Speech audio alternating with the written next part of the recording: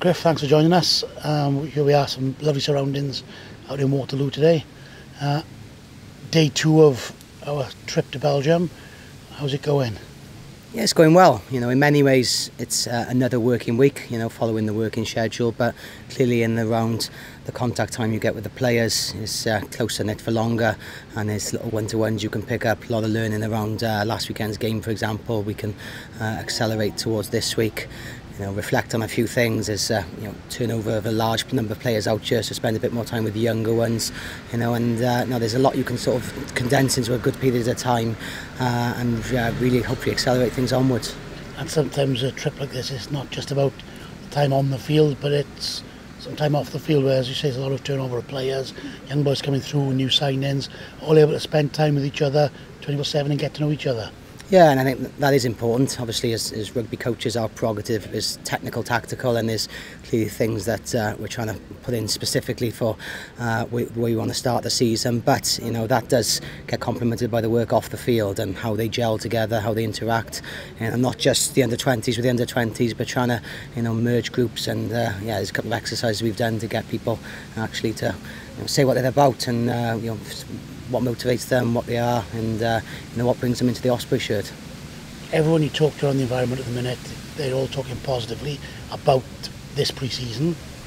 Can you put your finger on why that is? What are we doing differently? Is there a thought process that's different, or some actions that are different? Because there really is a good vibe around the place.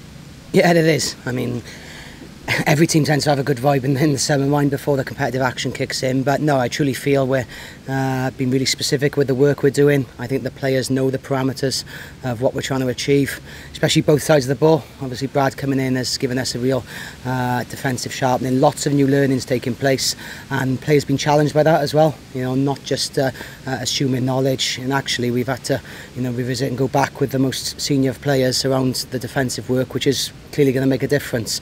But also in terms of my remit as well, I think perhaps the Leicester fixture showed there's areas where we'd want to do some simple things really accurately, and not get too bogged down in all and everything, but actually every player from 9 to 15 know the basic parameters of job description, the attitude required in terms of any given week, and that's a big thing in the round, the inconsistencies we often have. But let's get the rugby right there.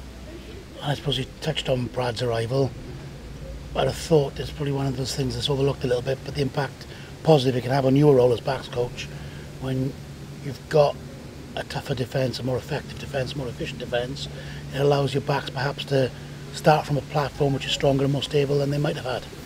Yeah, definitely. I think a lot of times we've gone from having strong defensive structures, lots of experience and knowledge around Osprey history defensively, but that's perhaps been eroded over time. But it is seeing the defence again as a form of attack, and that's part of Brad's mantra, which is something I've taken to straight away, sharing the room with him and talking about attack versus D and how they complement each other, using it as a means to get the balls back. There's things structurally where we'll have backs in the right positions to take advantage of turnover attack, for example, be in better positions to counter attack. So we're singing off the same hymn sheet and getting competitive in training as well around where the focus shouldn't be attack or D.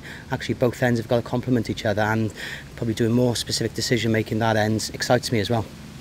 And obviously we're building towards Zebra on the first weekend of September to Liberty. The action started last weekend against Leicester. It was a positive outcome on the field, on the scoreboard, but as a coach, what did you take out of the game? Yeah, as most pre-season games, there was certainly scratchy elements in the round. Perhaps some of the kick returns. So talk about that as a source of possession is something we've got to tidy up in our general game in terms of how we try and understand who goes where to perhaps manipulate defenders in a certain way, and we got a bit narrow on some of the stuff we did, but backs were generally understanding what we were trying to do in the 22, albeit one or two exceptions. We spent a lot of time in the 22 and we did convert some pressure to points alongside some smart work in the mid-third, and again we didn't overdo things, which can be the mantra in some pre-season games. We were pretty understanding of what we were trying to do in terms of run, pass or kick at any given time. Now we're switching attention to Friday night here in Waterloo against the Belgian national side. What are you expecting from them, and what you're looking to get out of the match?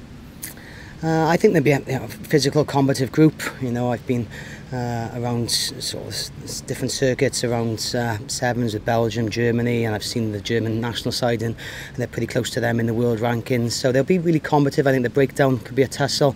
I think set piece, it could be a real challenge, and I think that's got to be a theme for us to try and embrace and get our stuff right there, because that's huge going towards the challenges you just said. Not just Zebra, but Connacht, Treviso, weeks 2 and 3 have developed their set piece game enormously, so we've got to get those foundations of our game right, and as I said, with the mix of selection we've got as well, try and get some moments where we can open our game up as well, where we showed glimpses last week, but again we want to perhaps take the next step as well. And that'll continue then, Leicester the following week, building blocks week on week to be ready for the big start of the Pro 12.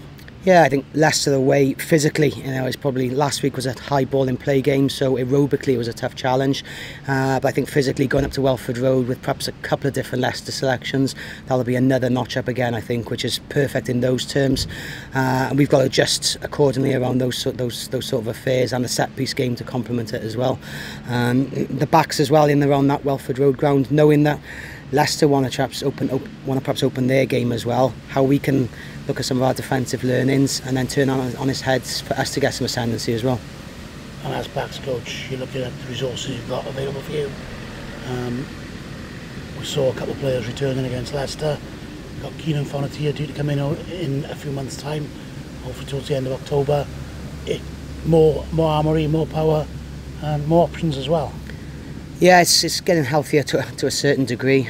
Really pleased to have Ashley Beck back in the fold, and Dav Howells after coming through last year and getting the injury around a European debut.